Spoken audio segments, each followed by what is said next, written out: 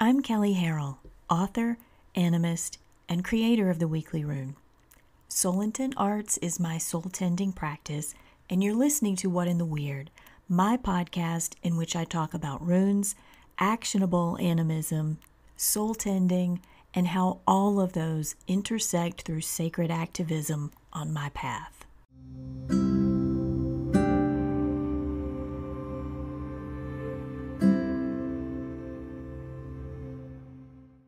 The Weekly Rune is out, and if you're not sure what it is, it's a runecast that I've done for years, focused on the runic calendar and the current half-month rune. The Weekly Rune is now available in full on patreon.com. Just do a search for Kelley Harrell to find it, and you can find the archive of all past runecasts on my site, soulintentarts.com. If you're not sure what a half-month is or what the runic calendar is, listen to the early episodes of What in the Weird, or just go read the Weekly Rune. It's explained fully at the beginning of every runecast. At each solstice, I post the full edition of the Weekly Rune. This one was poignant enough that I'm also releasing it in full as this episode of What in the Weird. I hope both the blog transcript and this podcast meet the need of the season. On that note, I don't know what my attentiveness to the podcast can be going forward. I truly enjoy doing it and am not at the point of writing it off. However, my Patreon community and that of the Spirited Path, as well as writing my upcoming book, Eldering Well, are my priorities, and everything else will be as it can be. Thank you for understanding that. Thank you to everyone who listens to the podcast, to those who send notes and share their experiences of the runes. That's what it's all about, and I'm grateful for the engagement. And I also want to thank my Patreon supporters who make the sharing of my rune work through the podcast and the runecast possible with their financial support. If you've benefited from the runecast, the podcast, or the ton of free articles on the runes, animism, and soul tending on my website, you can show your support through buying my books, which you can find at soulintentarts.com or Amazon, by making a one-time contribution through PayPal or Square, or by contributing regularly through Patreon. Just go to patreon.com and search for Kelley Harrell. You can also subscribe to the paid version of the Weekly Rune there, and thank you for it.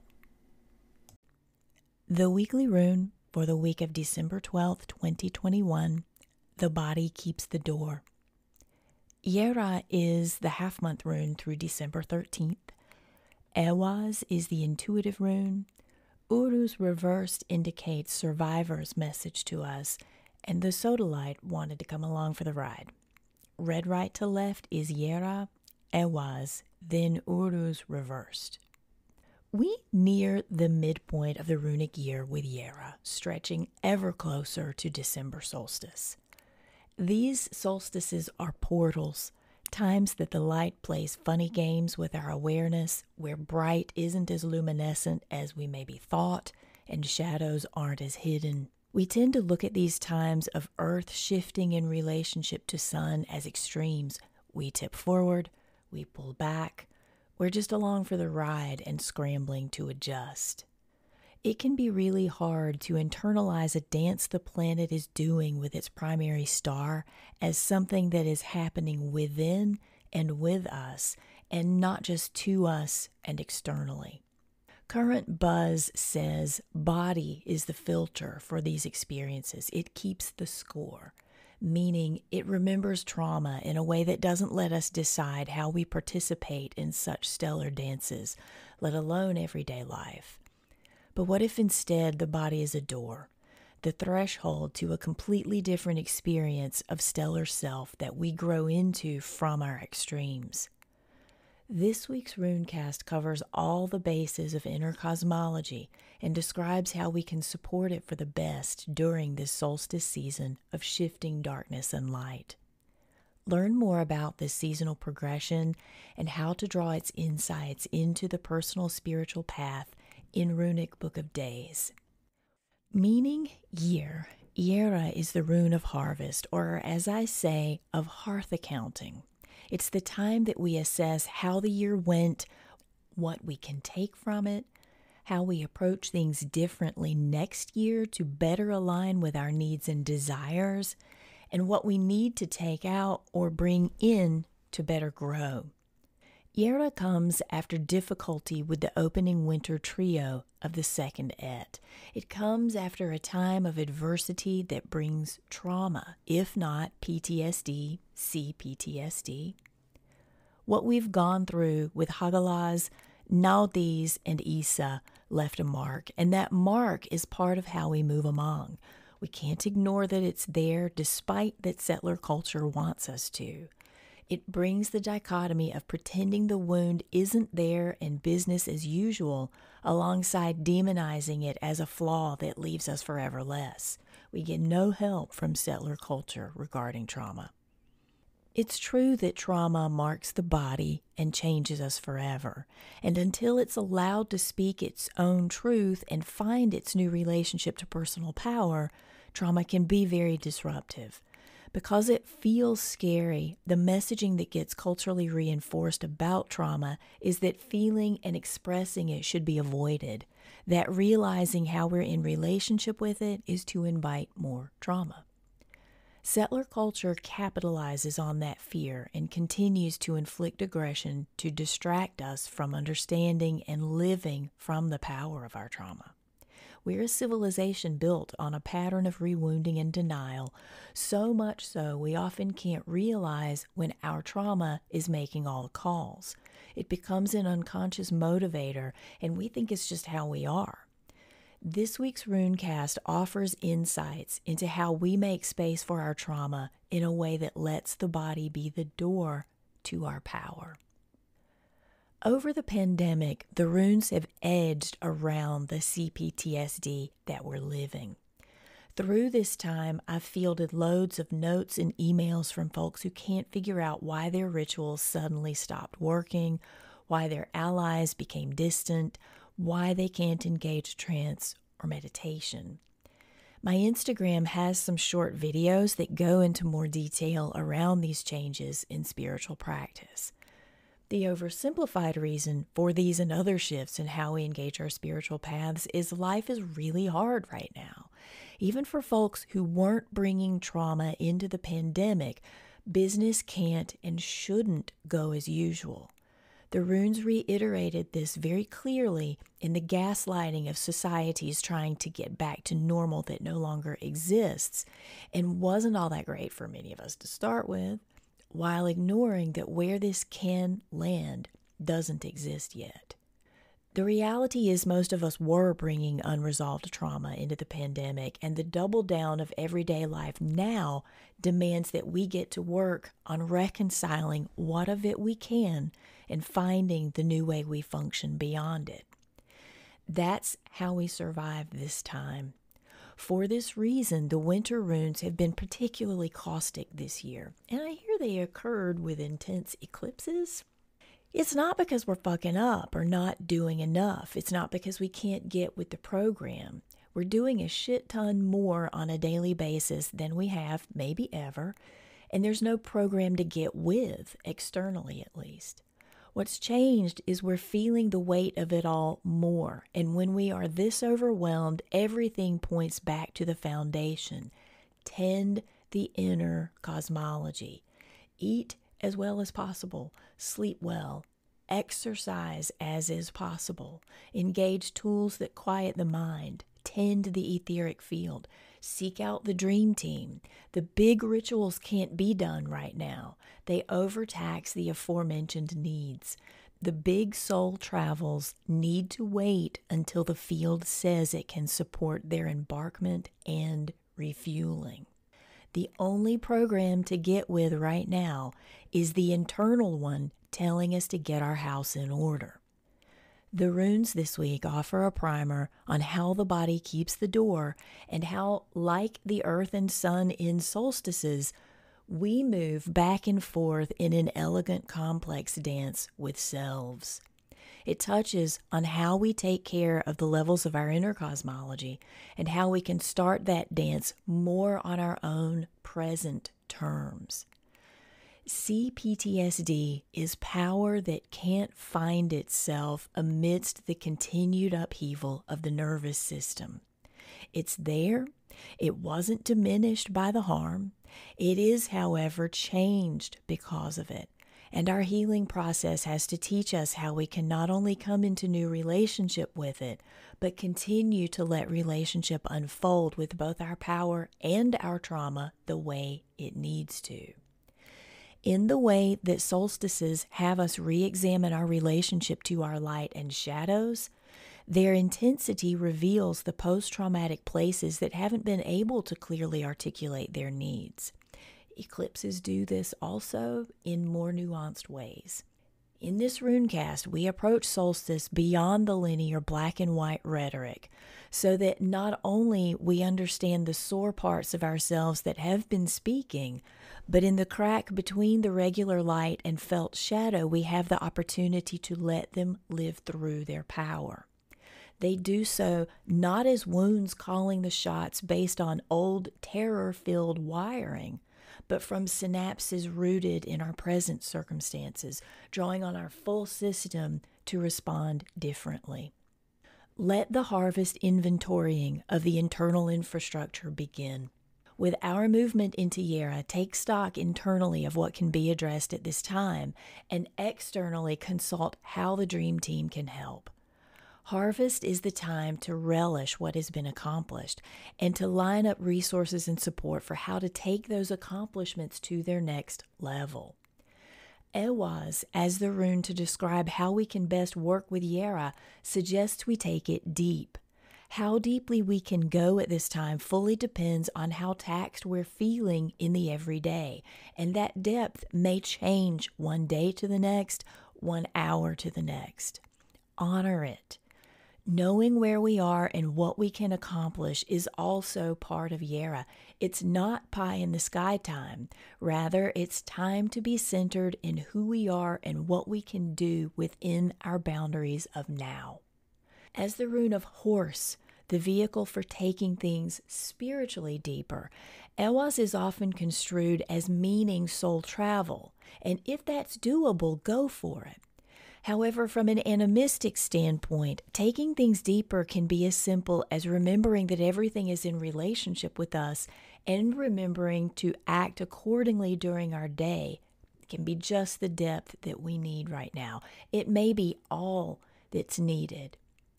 If reminding self that we're in relationship with the nature around us is reinforced by sitting outside for a few minutes, that's enough depth. If Skittle-sized rituals are deep enough, that's fine, but do them. If soul travel isn't possible, come back to its temple and tend it. Nourish the body the best you can. Speak to the entire system of self what it most needs to hear. Find the ways that deepen what self is already doing. Find the sacred in the everyday, because if it isn't there, where is it?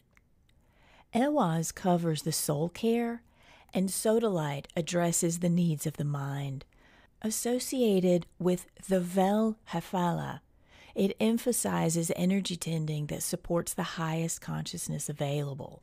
That's an awesome goal, though we can't safely get to those higher vels until our lower ones are well supported.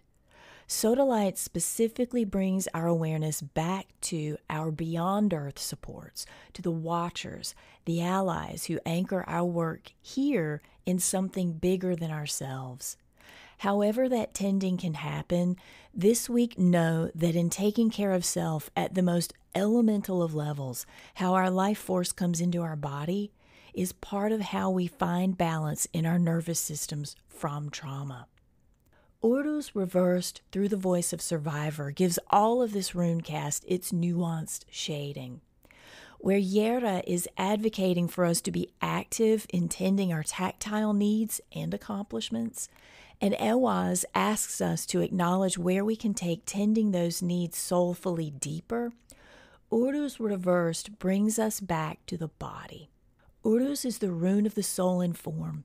It's the point that universal consciousness realizes it's landed in a body, in a strata of being that can manifest like nobody's business. It's also the point that we realize how limited the power of that consciousness feels from inside a body. Soul and form is the greatest challenge of being on this planet. And under current settler system values, we get acquainted with the hardship of it quickly and ongoing. That conundrum is humanity's greatest grief and could be called our first trauma. It's the part of us that misses a home it can't name and has no particular memory of. It's the part of our awareness that remembers accomplishment beyond our imaginations, yet feels marginalized by form. It's the root love-hate we all carry some version of in just being who we are. The impact of realizing how real here is not to be underestimated in the tensions of our day-to-day, particularly during the pandemic. We feel such power at the level of consciousness, self-awareness, yet continuously push up against the limitations of our body in carrying out the will of the unconscious. Reversed, this rune is asking us to come back to where we might feel ill-fitting in our body. It's a horribly uncomfortable thing to consider, yet we have the skills and resources to do it well. It's also asking us to remember that we're survivors. The push-pull that is our base experience of soul and form is why the body is the key to our awareness of self as survivor. It is the door to our soul, and trauma is what guards that door. Survivor shows up as trauma, the tiny sliver of awareness that largely goes unnoticed in the everyday until it bleeds into difficult feelings or arises from triggers, yet is illuminated front and center in times like solstice, with fire in the head and shadows at the fore. While the mind can dissociate and the soul can flee beyond, the body is right here, right now, always. It feels and holds it all. It holds our trauma. If we agree that we're in relationship with all things, then we're also in relationship with our trauma in some fashion. If we agree that our deepest well of power comes through our unconscious transconsciousness, then we're always in relationship with our unconscious. That also means that our trauma and our power are in relationship with each other, independently of us. Trauma and power are in relationship with each other, independently of us. That mere suggestion of relationship can mean they're also allies, our allies. What if we were able to bring our awareness to those relationships? What if we could change how we are in relationship with each of them? What if where we're comfortable saying the body is the temple of the soul, we could say the body is the door to the soul? Could we sit with the body on those terms? Even with trauma, maybe even especially even with trauma. All that wiring that fires when we don't want it to, or how we don't want it to, all the coping skills to keep things preciously safe, to get through the day, to soothe the brain. What if we could change how we're in relationship with them such that they worked in favor of our sovereignty, not from shadow or light, but from both? What if we could take the savvy of our trauma along with the sacredness of our wisdom and make an entirely different harvest? Drop the projections and the ideas of the body, the brain we wish we had. Tend them and tuck them gently in with the deepest care possible. Tend the body, soothe the mind. Find the sacred in doing both of those things for now, because it is there. It was always there, and it's our greatest power in being here. We don't get to enlightenment by pushing past our trauma and shadow to some false perception of power and light. We get there by taking it all with us on the journey. We start that journey by stepping through the door into the experience of the body. It's hard, it's messy, and it's the only true portal we have into our deepest power. The prompts for this half-month rune are: how are you in relationship with your mind, your soul, your body? What relationship do each of those have to trauma? When you bring your awareness to those relationships, who do you become? Who can help you change how you're in those relationships to best support your power? As with each week with the Galder, do it the way it resonates for you, whether that is emphasizing only the first syllables, both syllables. Do it the way you feel it in your body. What we're working with this week is Jera, Yer, Jera, Yar, Yarda, Yer, Yerall, Ehwaz, Ehwa, Uruz, Uru. For me, it sounded something like this. Jera, Ehwa, Uru, Jera, Ehwa, Uru, Jera, Ehwa, Uru, Jera, Ehwa, Uru, Jera, Ehwa, Uru, Jera, Ehwa, Uru. As we've discussed, the Galders resonate in such different ways. This one, for me, I don't feel it in my energy body in quite the way I usually feel Galder. I feel this one activating what I consider the Valkyrie aspect of my inner cosmology, which would be what some people call sacred self or high self. And even a little bit more than that Valkyrie aspect, but kind of more into the Godi soul part, which would be like the transpersonal consciousness that's never born, it never dies, it always is. And frankly, it's pretty damn nice to feel that. Thank you for your support of the weekly rune and of my work, and I hope that this December solstice finds you well. Thanks for listening. If you have questions or insights about working with the runes in season, or you just want somebody to bounce your ideas off, feel free to email me at Kelley, that's Kelley, at soulintentarts.com, or you can call into the Anchor app, which you can download for Android or iPhone. Also, check out earlier episodes by downloading them from Google Play or iTunes and various other podcast platforms. And you can learn more about me, Runic Book of Days, and my work by visiting soulintentarts.com or on Instagram at Kelley Soul Arts. I'm Kelley, and this has been What in the Weird.